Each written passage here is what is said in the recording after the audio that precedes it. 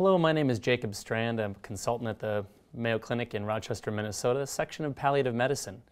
Today we're going to be talking about our fourth installment in the palliative care series in patients with circulatory failure, entitled Starting the Palliative Care Conversation.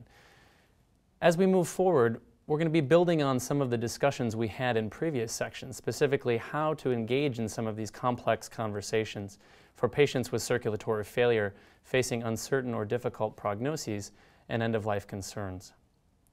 First, to take a step back, why are we doing this? We know that patients with heart failure face significant end-of-life concerns. Patients with heart failure are hospitalized a large number of times throughout the course of their significant disease.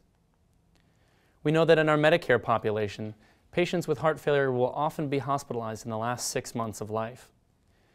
We also know that the symptom burden in heart failure places a significant strain on the quality of life for patients with heart failure, akin to some patients with metastatic cancer.